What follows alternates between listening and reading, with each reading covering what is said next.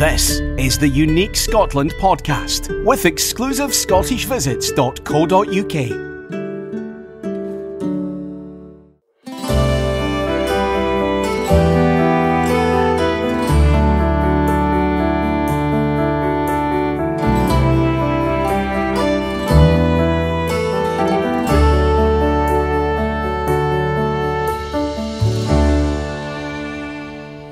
Hello, this is John Harbour and welcome to Unique Scotland, the go-to podcast on all things Scottish. And I'm delighted to have you with me on this first part of my tour of the Scottish borders. I believe that this area does not get the recognition it deserves, and most tourists head for the Northern Highlands and the islands of Skye. Well, if you get the opportunity whilst visiting Scotland, then the Borders region is one you should try to visit. Presently, I'm taking a break from my own northern meanderings to bring you a taste of what this lovely area has to offer. Today, I'm broadcasting this from my study in Aberlady in East Lothian, which is a beautiful part of Scotland, adjacent to the wonderful sandy beaches of the North Sea coast. With nature reserves, golf courses and some extraordinary historical sites, this area is worthy of a podcast on its own. So let me just write that down on my list of things to do.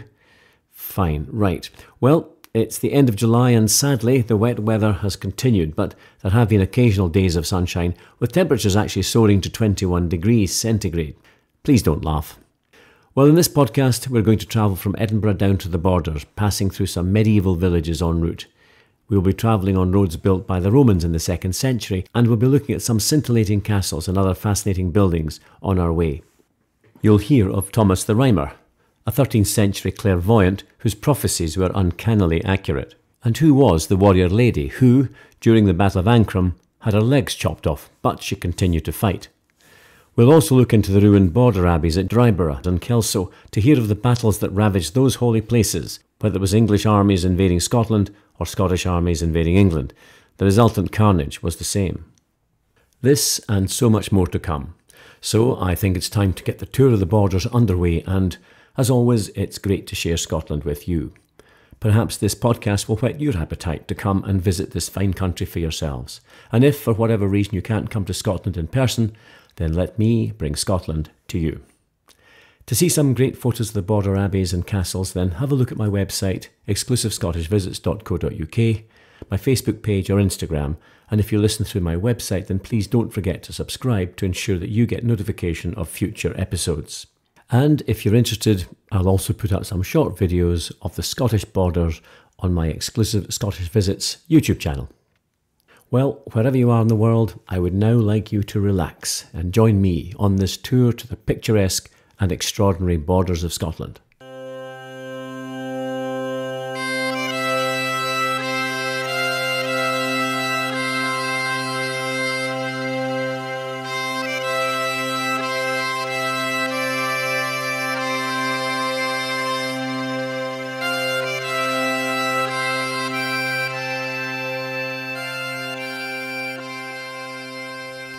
This might seem crazy, but every time I look at the moon, the Scottish borders come to mind.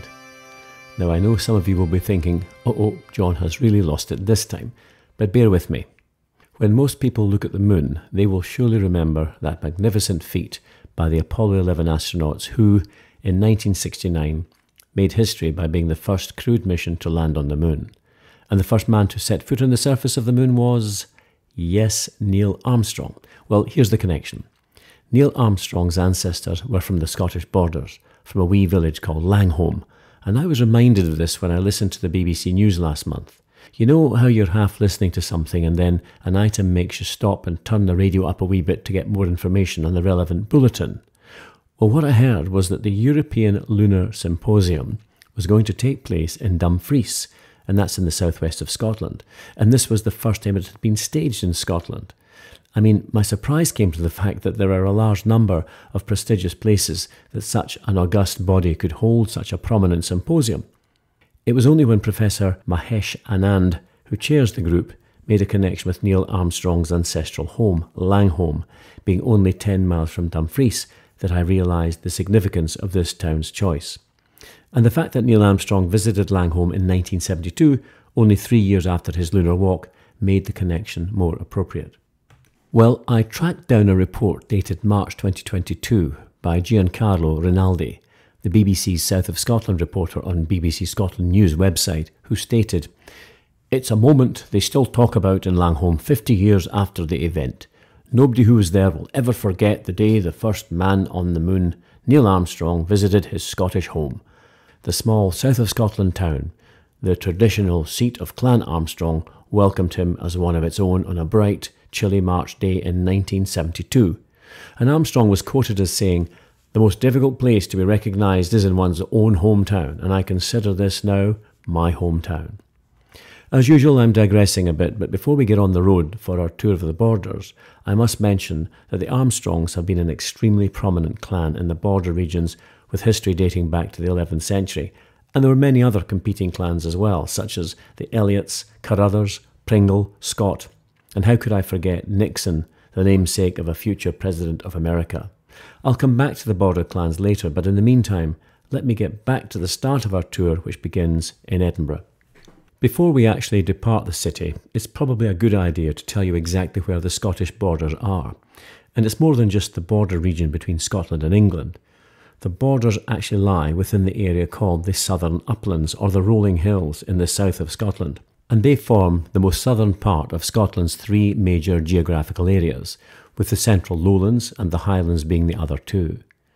Now, if you stand at the top of Arthur's Seat, or even Edinburgh Castle, and look south, you will see a range of hills called the Moorfoots, about 12 miles away. And these denote a geological fault line called the Southern Uplands Fault, which runs all the way across Scotland from Ayrshire in the west to Dunbar in the east. And this is where the Southern Uplands begin and they end at the border with England. I suppose the uplands describe a varying range of hills and mountains, although unlike the West Coast Highlands, there are no Munros in this area. And of course, from previous podcasts, you will recall that a Munro is a mountain over 3,000 feet. The Southern Uplands is sparsely populated and is a huge rural and agricultural area, and the lasting impression of the scenery as you drive down there is one of green rolling hills with numerous cattle and sheep grazing in sublime peace. So that is where we're heading, and from the centre of the city we'll drive south and pick up the A7 road out towards the Edinburgh Royal Infirmary, one of the main hospitals in the city. Near this point you'll see a sign for Craigmillar Castle, which, if you have time, is worth a visit.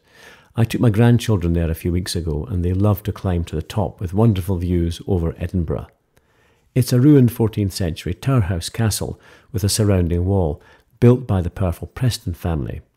Its claim to fame is that Mary Queen of Scots met with her lords to discuss her husband, Lord Darnley, just before he was murdered at the Kirk of Fields. Was she involved in that murder? Well, this question is still testing historians today, so I won't even try to address it here.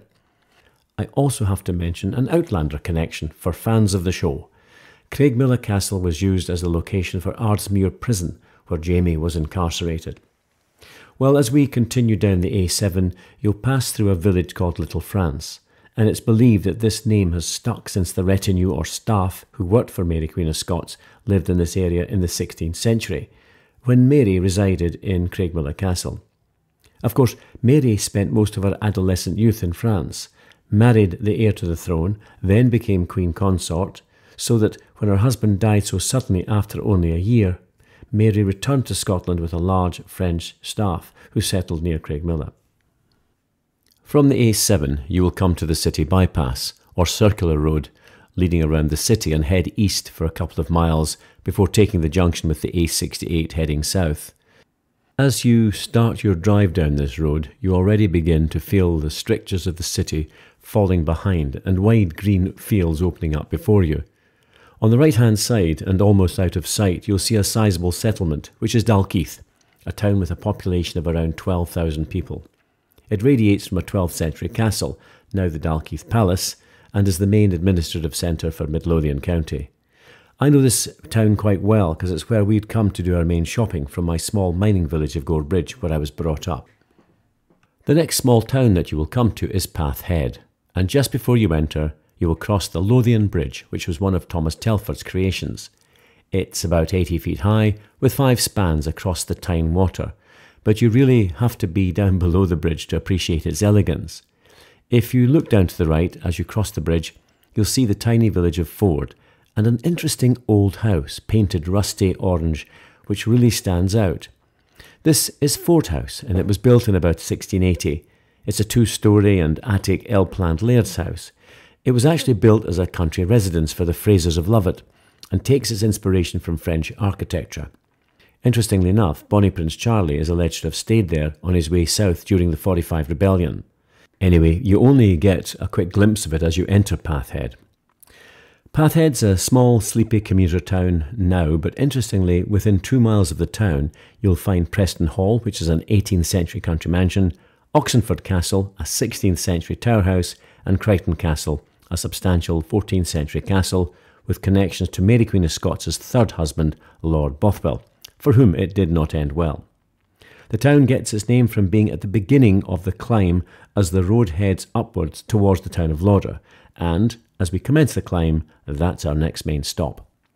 The climb actually increases dramatically when we reach the line of the geological fault at the start of the Moorfoot Hills, and as you drive up, there's a spectacular view of Edinburgh and the lowlands below. On the ascent, you will see a road to the right leading to Sutra Isle on the B6368. Now, Sutra Isle is the remains of the House of the Holy Trinity, a church that was part of a complex comprising a hospital and a friary, founded in 1164. It was built on the main route from Edinburgh to the Border Abbeys, and was run by an Augustinian order of monks. It seems a strange place to have a hospital on top of a hill, but this was the main travelling route north and south, where many pilgrims would be walking, and no doubt it would have warmed the cockles of their hearts to find such a place of solace in such an inhospitable environment. There have been archaeological discoveries of rare seeds from all over the world, probably used in the production of medicine. It's believed that the hospital operated from the 12th to the 15th century with up to 300 staff. The priory itself became a burial place of the Pringle family in 1686, which is probably why some buildings have stood the test of time. Of course, the complex was built right next to Deer Street, the Roman road built in the 1st century to allow Roman legions advance into the north and provide logistical supplies to travel from southern Roman camps to their northern outposts. Now we follow this Roman road for most of our journey, showing that modern road builders used the same mountain passes that the Romans took advantage of nearly 2,000 years ago.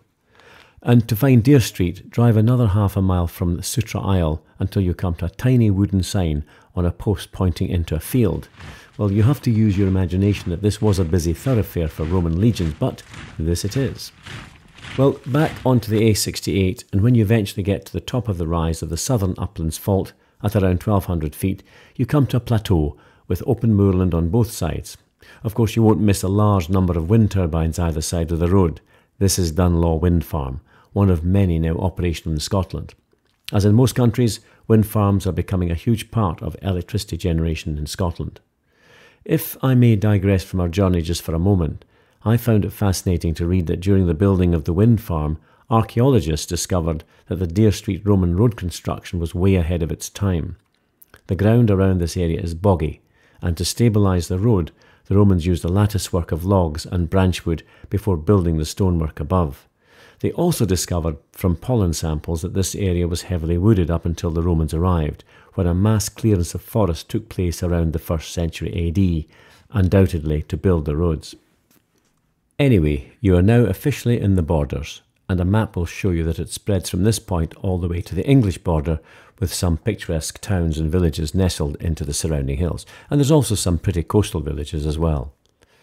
Well, after passing through the wind farm, our drive south takes us to the town of Lauder. Its population is around 2,000 people, and many of the old milling industries have disappeared, but it's close enough to Edinburgh to commute to work. I like Lauder.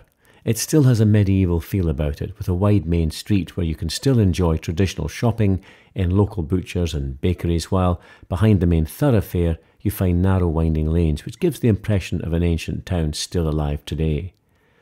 As you enter the town, you will see an extraordinary building in the centre of the street.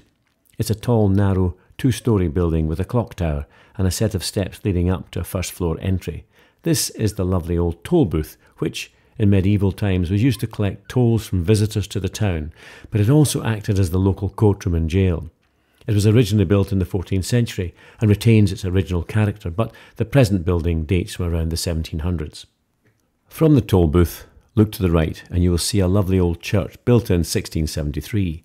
Its architecture is interesting in that it's constructed on the plan of a Greek cross with a very unusual octagonal bell tower. Within the churchyard are the remains of an old watchtower built to allow a watch kept over newly dug graves to prevent grave robbers from snatching bodies in the middle of the night. And talking about the middle of the night reminds me of a visit many years ago to a girl who lived in Lauder. Actually, I'd only met the lass the week before when I was working in Galashiel's weaving factory. I was only 16 years old, and this was my first proper job and, sort of, my first proper girlfriend, and I was smitten, so I decided to visit her. My village of Gorebridge was 26 miles away, so I had to take a bus to see her.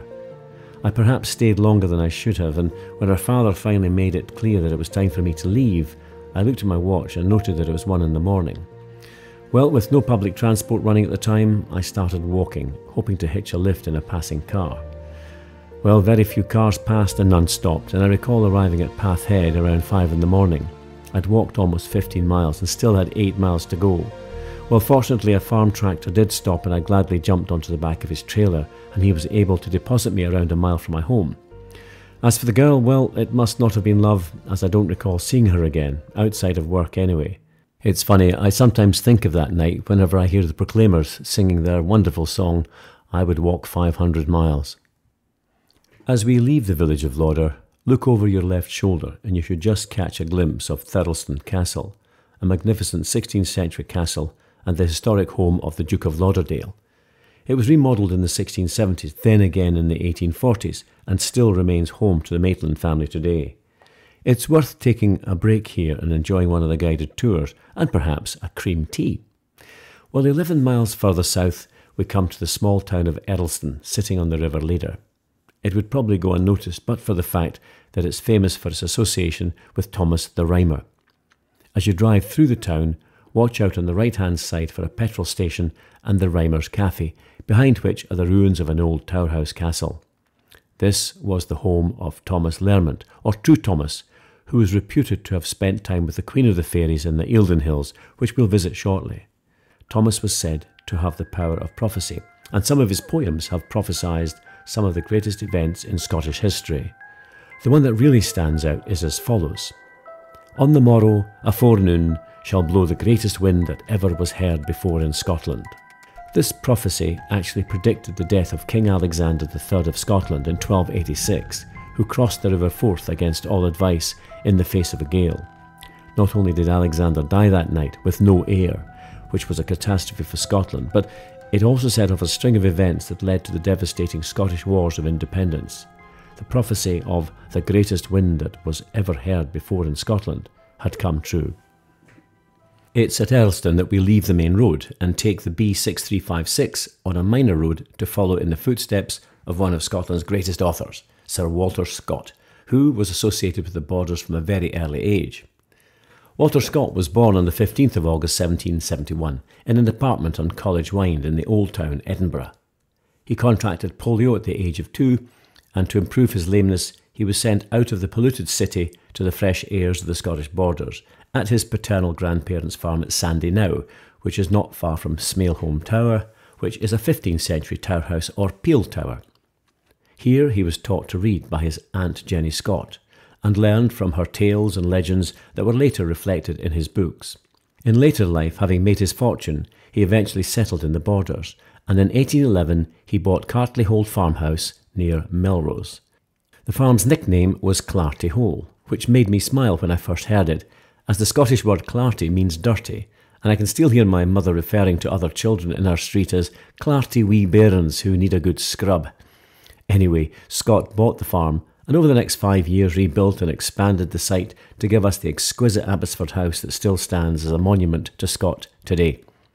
The name Abbotsford comes from a local ford in the river used by the monks or abbots of Melrose Abbey. I'll talk more about Abbotsford shortly, but as we climb up this narrow road, you do get a glimpse of a tall tower house on the horizon, and this is Smailholm Tower, where young Scott spent much of his childhood.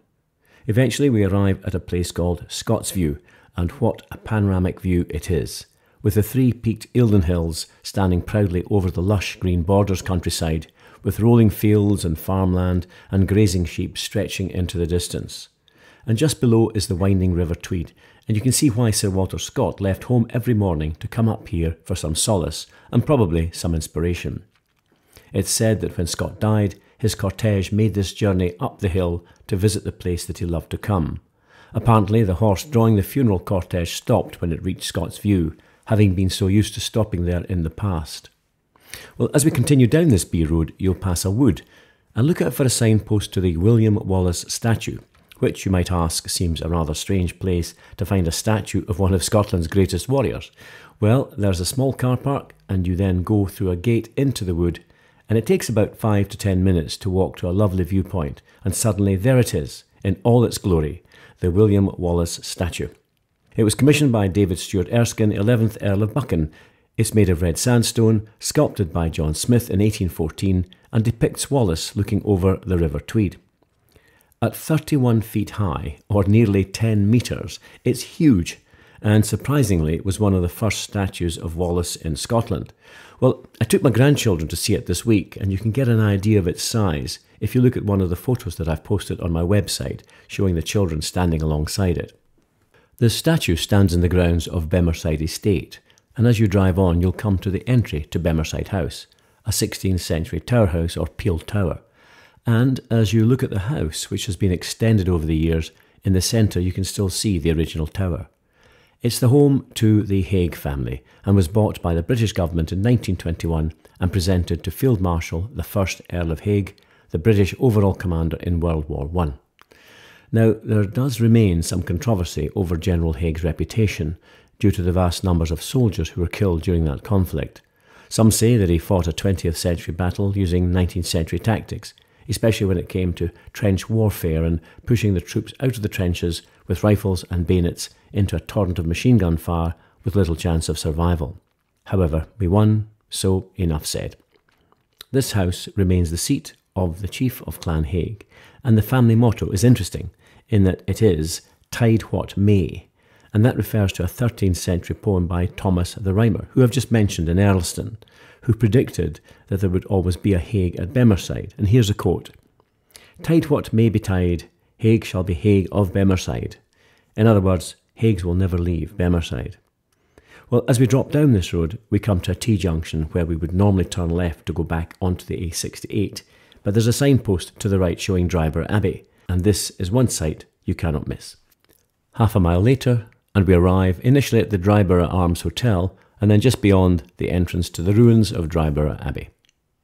There are 3 other border abbeys in close proximity to Dryburgh: Edinburgh, Kelso and Melrose, and it was King David I of Scotland, the son of St Margaret, who was one of medieval Scotland's greatest monastic patrons. Now, you may remember from previous podcasts in Edinburgh that I mentioned him for founding Holyrood Abbey. Well, his first was in 1113, when he founded Selkirk Abbey from the Tyrrhensians.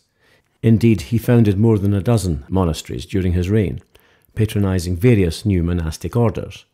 These monasteries not only reflected King David's Christian beliefs, but were also very functional, becoming centres of foreign influence, with literate men serving the Crown's administrative needs, as well as providing a flow of revenue into the Crown's coffers. For example, the Cistercian monastic order of Melrose Abbey introduced new agricultural practices, transforming southern Scotland into one of northern Europe's most important sources of sheep wool. Turning to Dryburgh Abbey itself, it's situated in an idyllic spot, where the River Tweed meanders around the abbey in a horseshoe shape. It was founded in 1150 by Hugh de Morville, an Anglo-Norman who had befriended King David some years before. And there's a lovely obelisk just to the south of the abbey, erected by the 11th Earl of Buchan to commemorate its foundation, with a sculpture of Hugh de Morville inset. Now, the 11th Earl of Buchan is the same man who commissioned the William Wallace statue, and he was the founder of the Society of Antiquities in Scotland in 1780, thus his wish to preserve the legacy of Scotland's history. The monastic order of Dryburgh was Premenstratensians, and I won't tell you how many times I said that before I recorded this correctly. They were monks from the house of Premontre in northern France. Theirs was not a silent order, and they had to preach and teach to those outside the abbey walls. I have to say I've visited a number of times, and I always get a feeling of great peace and tranquility when you visit here. And you'll also find within the ruins of the Abbey Church the grave of Sir Walter Scott, whose family had a plot within the abbey, which is quite appropriate, noting how close it is to Scott's View. Also buried there is Field Marshal Haig of Bemerside. When we leave the Abbey to get back onto the A68, there's a turning up the A699 to Kelso, where the ruins of another of the great Border Abbeys can be found. There's little left of the Abbey, but it's a reminder of the town's important past. That Abbey was founded in the 12th century by a community of Tyronsian monks. The monks came from Tyrone Abbey, not far from the Mother Abbey, located near Chartres in France. It has a wonderful location overlooking the point where the rivers Tweed and Teviot join. The Abbey is also in sight of Roxburgh Castle, a fabulous stronghold of medieval Scotland, but today only a few ruined walls remain. Both Kelso Abbey and Roxburgh Castle were founded by King David I, and the town and castle developed into the royal borough of Roxburgh. The castle has a fascinating history where it changed hands between the Scots and the English from the 12th to the 15th centuries. It was at Roxburgh Castle in 1306 that King Edward I of England imprisoned Mary Bruce, the sister of King Robert the Bruce, and kept her in a cage hung outside the castle for 4 years, probably in the hope that the Bruce would be tempted to secure her release. Other female relatives of the Bruce were also taken hostage, including his wife Elizabeth de Burgh, who remained imprisoned by the English until 1314, when she was returned to Scotland in a prisoner exchange after the Battle of Bannockburn. As I mentioned, the castle changed hands over the years, and it was in the hands of the English in 1460 when King James II of Scotland besieged the castle in an attempt to take it back. During the siege, metal fragments from the explosion of one of his bombards struck the king and he died from his wounds. However, the siege did succeed, and after its capture, King James' wife and queen, Mary of Guelders, ordered the castle to be demolished. Today, the ruins stand in the grounds of Floors Castle, the seat of the Duke of Roxburgh, and when you drive to Kelso, you'll see the magnificent Floors Castle standing out in the countryside within sight of Roxburgh Castle itself. In fact, it's difficult to see the ruins of Roxburgh Castle from the road, so you'll probably have to find it on Google Maps to get there. And turning to Floors Castle, it's actually an 18th century mansion house, built by the Scottish architect William Adam for the Duke of Roxburgh in 1720, and was remodelled by the fashionable architect William Henry Playfair in 1837. It has a fabulous central block with 2 symmetrical service wings. Its beauty is enhanced by the fact that it stands by the bank of the River Tweed and overlooks the Cheviot Hills to the south, and has a view of the ruins of Roxburgh Castle. And now, having looked at Kelso, with surrounding landmarks, we return to Dryburgh, and we drop down onto the A68 at St Boswell's. We'll have just crossed the River Tweed, which flows east across the border region, and Tweed cloth takes its name from its association with the river. The bridge that you cross has a low parapet, so you get a good view of both sides. On the right-hand side, you might see some old buildings, which would have been the Tweed weaving mills from the 19th century. St Boswell's is a quaint village with around 1,500 inhabitants, and it takes its name from St Basil, who was a 7th century monk from Melrose Abbey. There's a gypsy fair held here every year in July, and it might be fun to have your horoscope read if you come to visit. The village is also on the route of St Cuthbert's Way, a 60-mile, long-distance footpath which links Melrose Abbey to the holy island of Lindisfarne, sitting off the east coast. St Cuthbert was a 7th century saint who came from the Borders and associated with Melrose Abbey, and we'll be visiting Melrose Abbey in part 2 of the Borders podcast. Well, at St Boswell's, we now turn left onto the A68 once more and make our way to the south. A few miles later, and just before arriving in Jedburgh, there's a turning to the right to the village of Ancrum. You would drive past without noticing under normal circumstances, but I believe that it's worth mentioning the Battle of Ancrum, which took place here in 1545. It was part of a wider conflict created by Henry VIII of England, who wanted his son and heir, Edward, to marry Mary Queen of Scots, who was only 3 years old at the time. The Scottish nobles initially agreed, but then reneged on the deal and renewed its alliance with France. Henry VIII's fury was such that he declared war on Scotland, and his army duly devastated much of southern Scotland, and Edinburgh was burned. The war was called the Rough Wooing. You know, to woo a lady is to ask them out, wine and dine them, perhaps win their hand. Well, when Henry's son was rejected by Mary's guardians, Henry took rather drastic action to make his point. The Battle of Ancrum Moor was just part of that rough wooing, but on this occasion the Scots won the battle, which temporarily at least ended English incursions into the Borders. The English army was led by Sir Ralph Ure, whose continuous pillaging of the border towns came to the attention of Scottish nobles. especially with the atrocious burning of Broomhouse Tower near Hoyok, with the lady of the house, her children and servants inside. The Scottish Earls of Arran, Angus and Rothes raised an army and waited for Sir Ralph Ure in Ancrum. The English consisted of around 3,000 German and Spanish mercenaries, with 1,500 English borderers and 700 Scottish borderers. Around 5,000 men against a Scottish army consisting of around 2,000 to 3,000 Scots and French mercenaries. I won't go into detail of the battle, but effectively the English were outmanoeuvred and suffered a heavy defeat. Now, if you do visit the battlefield, you may come across a monument near the site of the battle called Lilliard's Edge. Now, Lilliard was a lady who fought at the battle because her lover had been killed during the other English border raids. It's said that she fought ferociously, to such an extent that when her legs were cut off, she continued to fight to her last breath. And there's an inscription on the monument in the Scottish dialect which reflects that glory. I'll read it, and to help you understand better, the word stane in Scots is stone. The word muckle is large or huge. So here it is. Fair Maiden Lilliard lies under this stane. Little was her stature, but muckle was her fame. Upon the English loons she laid mony thumps, and when her legs were cuttit off, she fought upon her stumps. Well, it's quite an image of an enraged woman avenging the death of her poor lover. The monument itself was erected here in the 19th century, replacing an earlier stone with the same inscription and believed to date from around 1743. How true is the tale from 200 years earlier is anyone's guess, but I do love the story. And returning to the A68 heading south, you will soon arrive into the town of Jedburgh, with its extraordinary ruined abbey up on the mound overlooking the town with the Jed River running at its foot. And this, my dear friends, is where this first part of the Borders podcast ends. Well, I hope you enjoyed that small whirlwind tour, and I've really only touched upon some of the more prominent landmarks on the tour. I was actually in the Borders last week with my grandchildren, and they particularly enjoyed seeing the huge statue of William Wallace. And I put a photo of them standing next to it on my website, and that gives you a scale of the size of the monument. There are many other photos on the trip, so have a look at my Facebook page and my website. And of course, to ensure you get notification of all my Unique Scotland podcasts, please go to my website, Exclusive Scottish Visits, and click on the email subscribe button to register. Or you may be listening to Unique Scotland on one of the many podcast channels such as Apple, Spotify, or even YouTube. In any case, don't forget to subscribe to ensure you receive notification of my next issue. And thank you all for your messages and kind comments on a number of channels. I have a shout out for a couple of email connections, the first of which is from Livia, Caroline and Abigail from the USA, who wrote, "Hello John, we've recently enjoyed a self-guided tour around Scotland, travelling through the Highlands and Islands, and finish our time at the southern coast near Wigton. We greatly enjoyed your Unique Scotland podcast and learned much about Scottish history from your work." And they also made it to Clavacairns and Culloden battlefield with the Outlander connections. And well done to all of you for visiting Wigton, a lovely part of Scotland.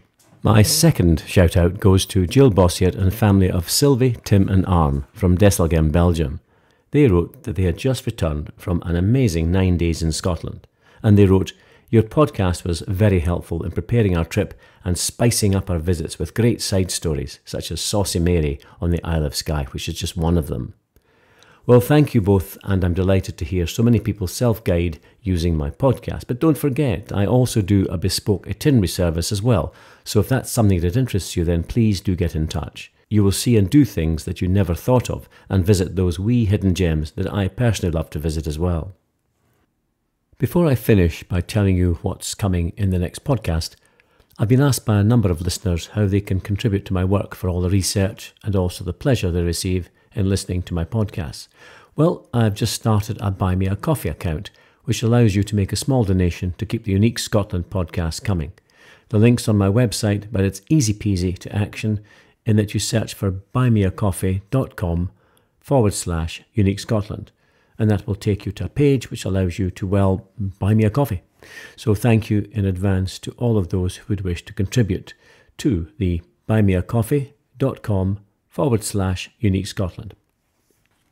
Well, that brings to an end this tour of the Scottish Borders, Part 1, and I've loved sharing this region with you. Our next adventure in Part 2 of the Scottish Borders is to see the fabulous Jedburgh Abbey, and there is a connecting story of Jedburgh with Mary Queen of Scots. We'll also visit Melrose Abbey and then visit the home of Sir Walter Scott at Abbotsford. I will also tell you all about the Border clans and the reivers, who were cattle and sheep rustlers who showed no mercy to their enemies. On our return to Edinburgh, as we leave the Borders, we will pass through Galashiels, and I'll tell you about my first real job at the age of 16 and how I contributed to the Borders weaving industry. Well, as always, I have thoroughly enjoyed bringing a part of Scotland to you. I always welcome feedback, so if you wish to comment on any of the areas we have visited today, or if you wish me to cover any aspect of Scottish life, then get in touch through the contact page on my website, or send an email to info@exclusivescottishvisits.co.uk. I get a great deal of pleasure bringing you these podcasts, and I'm delighted to have met many of you who have listened to them. Keep your messages of support coming, and don't forget, if you do intend visiting Scotland without a formal guide, then perhaps one of my bespoke itineraries may help you plan a more spectacular holiday. Well, it's been a pleasure to have you all listening today, and I would now like to sign off in traditional Scottish fashion by raising my glass with a wee dram to you, wherever you are in the world. Slán Java.